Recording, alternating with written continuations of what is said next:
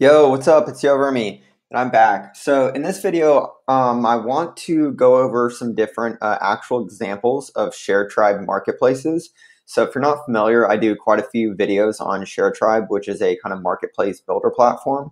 So they have two different versions. This is actually their new homepage. They just relaunched right here, but they have two different products. So they have one that's basically it's called Sharetribe Go. So you can take your idea for a marketplace and literally get it to a live marketplace initial kind of product without any code using Sharetribe Go, which is their hosted marketplace, in about 30 minutes or so. So I've done quite a few videos about that. And then their other product is actually called Sharetribe Flex. So this is kind of like a backend API as a service. So you can then do a lot of customizations for your marketplace if you already have it a live marketplace and you're simply looking to kind of customize it and scale it.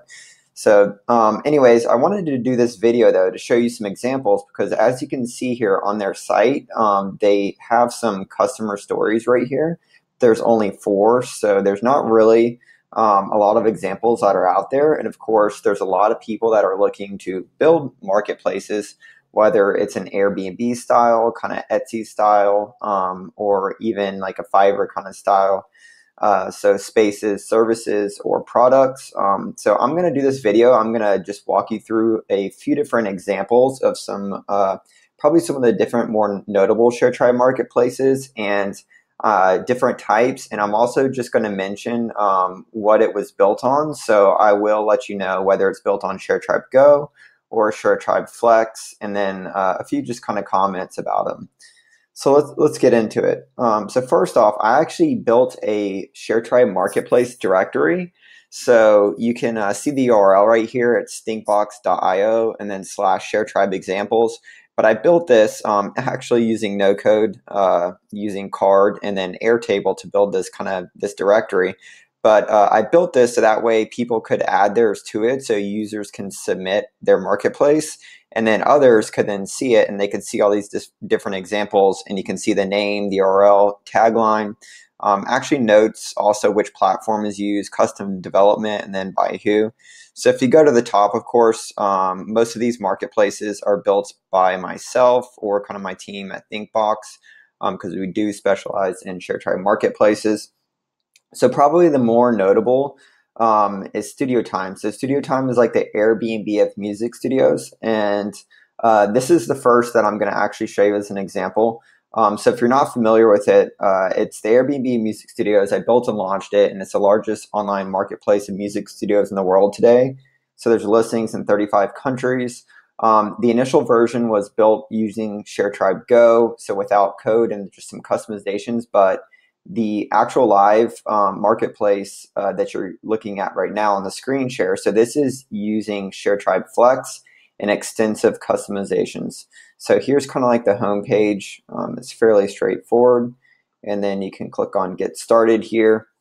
So I'm not going to do like an extensive product walkthrough on this because I'll probably reserve that for its own video because a lot of people have commented about that. But you can see right here, it's fairly straightforward. It literally looks like an Airbnb exactly for music studios, of course. So you have like a little kind of toggle for different views. And this is just in LA, so we have quite a few studios you can see. But that's fairly straightforward. So that's Studiotime. So that's probably one of the more notable marketplaces. And I believe it is actually the largest that uses Sharetribe right now. I'm not exactly sure, but I think so.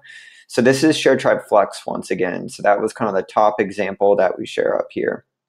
So that's obviously like an Airbnb for music studios. So like a Spaces kind of Airbnb style marketplace. Now another great example of a Sharetribe marketplace, which is built using Sharetribe Go, is actually this marketplace called Wheel Price. So you can see it right here. So here's their homepage. So yeah, it's fairly straightforward. You can see their tagline. So it's a marketplace for enthusiasts to buy, trade, and sell wheels. So and then you can see down here, it looks like they have some different kind of like categories right here that they show. So like different bolt patterns, and then kind of like what is it or like a how it works kind of section. So this is built using Sharetribe Go. I actually can see right from this, their homepage is the Sharetribe custom homepage option. So I can tell from that, just after working with a lot of the marketplaces, kind of know that. It's a similar kind of, they all have similar look and feel as far as the layout and whatnot. So clicking through, we can see on the all their listings. So yeah, so it's fairly straightforward right here. So it looks pretty good. So you can see all their listings for the wheels right here. And then if you kind of want to see them all and see how many listings they have total, an easy way to do that for any Sharetribe marketplace like this is actually just click on the map, and then you can go zoom out, and the clusters will show you how many total listings they have. So we can see that. So right there, right under about 500 listings. So it looks like, they have some actual people using it, a little bit of traction on here. So it looks good. So here's another one. So this is, wheel price. So that was Sharetribe Go. Now I'm going to jump into another one that is also uses Sharetribe Go, but I believe it's Sharetribe Go. It might be the open source version, and you can correct me if I'm wrong in the comments, but both are kind of similar as far as like the look and feel, but it's called Venti. So this is a marketplace for booking classic cars. They were actually just acquired by someone, but here's their marketplace. So their homepage right here, and then all their different kind of landing pages. That's not the core marketplace. So for instance, if you click on this, and an easy way to see this is the actual kind of the URL. So you can see it like driveventi.com/photoshoot. This is kind of like a design landing page. So easy way to see how this is built. So I actually clicked on if you just click on the homepage, you can view the source code or inspect, and you can see that all these different landing pages are actually built on Squarespace. So their kind of marketplace landing pages are built on Squarespace. And then if you click on the search, you'll see that opens in a new window. And so that domain changes. So it's cars.driveventi.com. So that kind of tells me that, of course, all the core kind of marketplace functionality within here and whatnot, they actually use, I'm assuming their tech stack basically is Squarespace, and then from this Sharetribe Go. So that way they just use URL routing. So that way it's a seamless user experience. But of course it leverages kind of like both platforms with no code. So that's another Sharetribe Go marketplace example. And as you can tell, this one definitely has a lot more, appears to be a lot more listings, a lot more traction, and a lot bigger scale. So they don't just use the Sharetribe Go with like the basic kind of Sharetribe homepage offering. They actually kind of decided to build and customize a lot of this themselves, which looks like they did a great job doing this. So that's another example. So we'll just click out of that and just kind of keep going through them. So here's another, we'll actually share this one. All right, so this one is actually a kind of marketplace, like an Airbnb for surfboards. So it's called the Quiver. So you can see their homepage looks great, kind of similar to like the Studiotime. So I actually helped work with this team building this, so I can tell you a little bit about it. So these are all custom home pages built, and then as you can see, it kind of uses similar kind of tech stack, or kind of how quote unquote integration of no code kind of custom landing pages, and then obviously like the Sharetribe Go, which is like the core marketplace functionality. So you can also tell from here the URL is different. So it's app.thequiver.com versus, once again, when you click on their homepage, this is a custom kind of hosted homepage. It's thequiver.com, which is like their top level domain. So this is like an Airbnb for surfboards.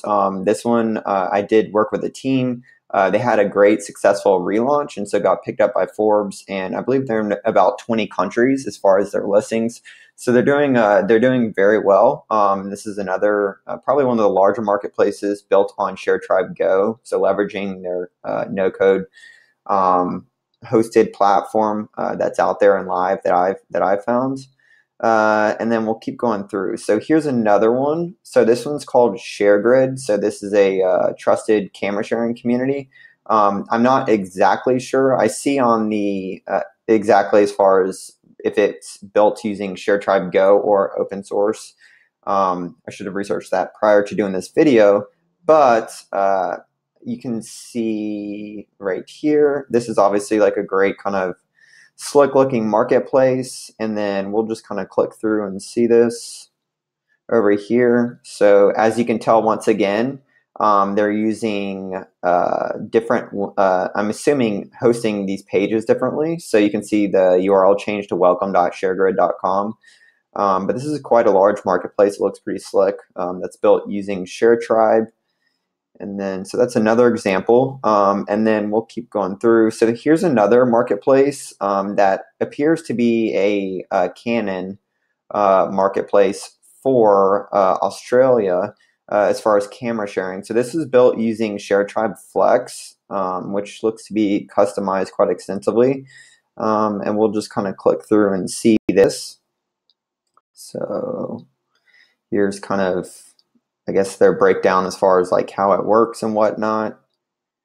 And then we'll just click on browse gear so we can see how this kind of, their UI UX is on this as far as their actual marketplace. So you can see right here. So it's a little bit slow to load, but all right, cool. So there we go. So here's a few different listings right here. So you can see like obviously like different lenses and different cameras and whatnot. So this one is a little bit more customized using Sharetribe Flex. So you can see like even their pins over here and stuff.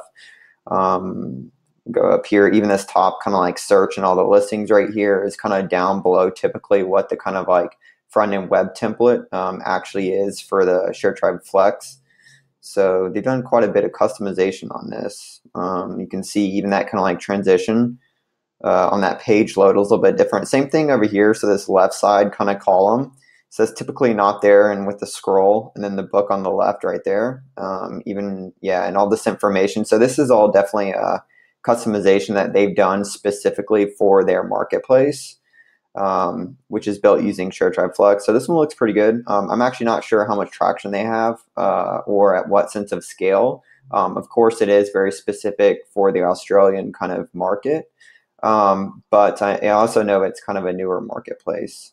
So this is another great example. So here's another one. So I actually built this basically just because I wanted to build another marketplace using Sharetribe Go and do something different. So I wanted to build a product marketplace, like a Grailed or like a Goat app, or kind of like similar to like an Etsy style marketplace.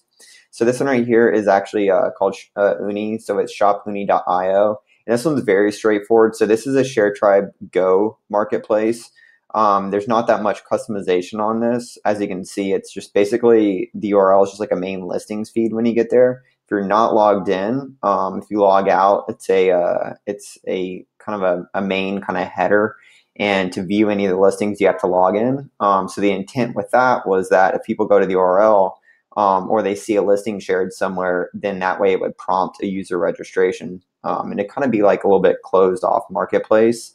Because for this, just more users and more listings isn't really something that I was going for. This is more of a kind of curated, highly vetted marketplace, since the kind of buyer-seller kind of communities of a lot of these different items are very, very kind of closed-off communities, I would say. So one thing I will kind of point out on this, I'll probably do an extensive video again, kind of like an update on this. I actually did an initial how I built and launched it kind of video. I'll link down below in the description on YouTube as far as screen share. But I did do some custom kind of JavaScript up here to hide the listing types and then hide the map and the grid view that you saw on some of the other marketplace examples. So that way this will be a little bit cleaner and just super simple on here. So that was another Sharetribe Go example. And then, so we'll go through one of our last examples. So this is actually a Polish site. So we're going to just use the translator right here. So that way everything translates. So cool. So this one looks like a marketplace for finding sports experiences. This one's kind of unique in a way that this one is built using Sharetribe Go.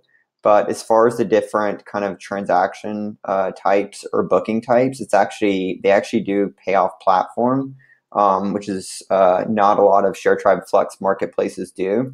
So I actually want to spend some time kind of going through this extensively and through some of the kind of flows, and I'll probably do a full kind of breakdown on this because this is a little bit more custom.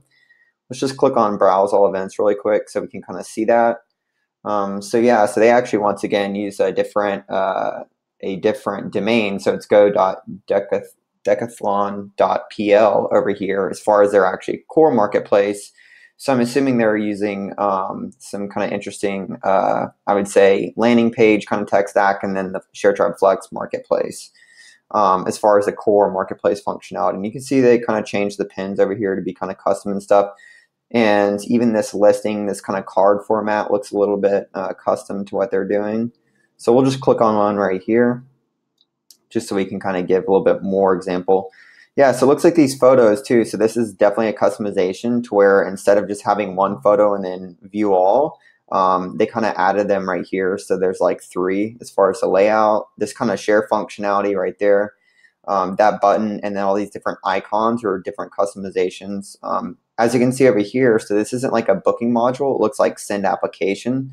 So that's simply like a contact form, I'm assuming. So it's like a user-to-user contact. But once again, I'll extensively go through this and probably do like full kind of a full marketplace review on this and some of the other ones in actual individual kind of videos.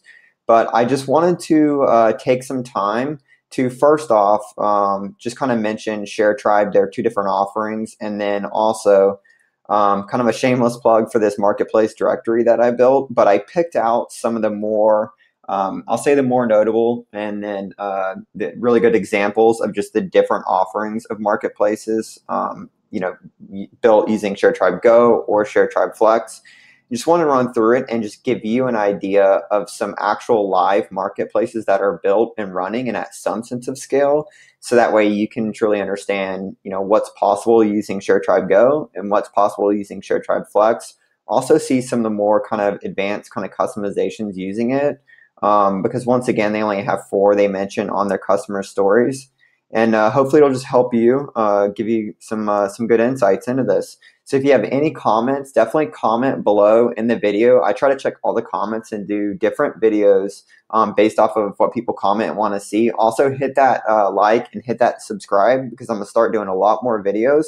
And most likely I'll actually do like a full series as far as like ShareTribe marketplace reviews, where I do screen shares and kind of actually run through and do some like test bookings and listings and whatnot, and just go through and talk about their marketplace platform from my experience, and then also a product side. So that way, you can just get a good sense of some of these marketplaces that are live and how they actually work. So thanks.